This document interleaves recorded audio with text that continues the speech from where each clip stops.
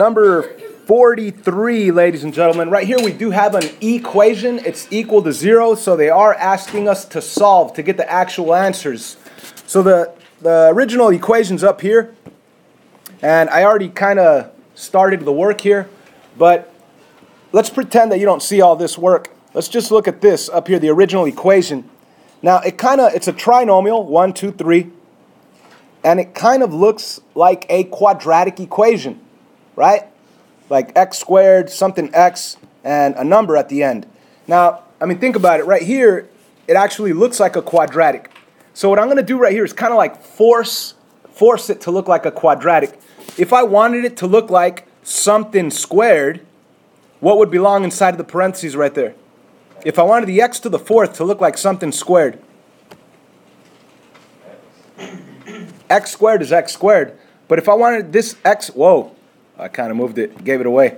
If I wanted this x to the fourth to look like something squared, what squared is x to the fourth? X squared is x to the fourth. Make sense? And then this other x squared is just an x squared in the parentheses. So it's kind of like I make it look like a quadratic trinomial, and then I continue factoring. Now some people get confused by making it look like this. You don't have to make it look like that, so let's just ignore that. It's just the understanding of why I'm able to jump to this right here. Now, this is an x to the fourth. So x times x doesn't cut it. What does this have to be and what does that have to be? X squared and x squared. And then you could go about your factoring the way you normally do. And how do we do that? We say what times what is a c value that if you add together is a b value. So what times what is negative 10 that if I add together is negative 3.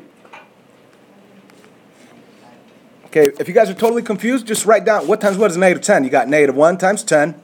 You have negative 2 times 5. And that's about it.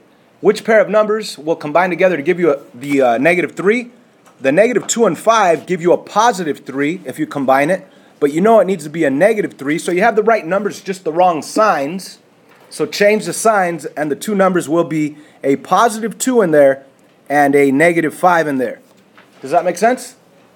Okay, so we have factored. Now, why the heck do we want to factor? We want to factor just to be able to split it and solve because it is equal to 0.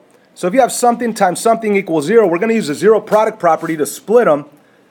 X squared plus 2 equals 0. X squared minus 5 equals 0. That's with the zero product property. And now we solve the way we would normally solve. On the left equation, you subtract 2. You're going to have x squared equals negative 2. And let me move this up.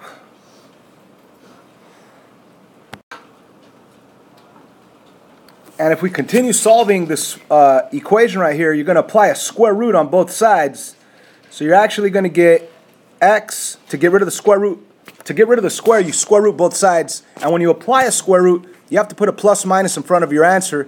And you get the square root of negative 2. Now we know that the square root of any negative number ends up being an I.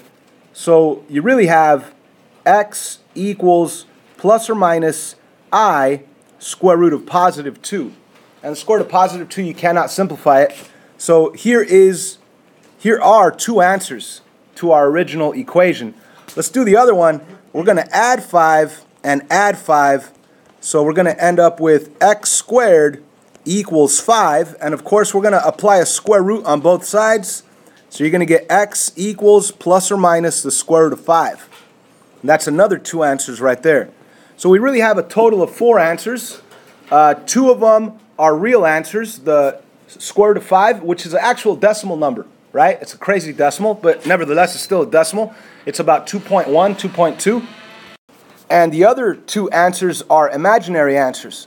So technically, I know that this equation, if it were a function and if I were to graph it, it would cross at 2 places on the x. The x-intercept values would be about 2.1, positive 2.1 and negative 2.1, based off of the square root of 5. Now, these guys are imaginary, so it only crosses twice. So this equation has 4 answers, 2 imaginary, 2 real, And we already knew that it has 4 answers because the degree is 4. So, well, at least we'll know that that's a maximum amount of answers. Let's move on.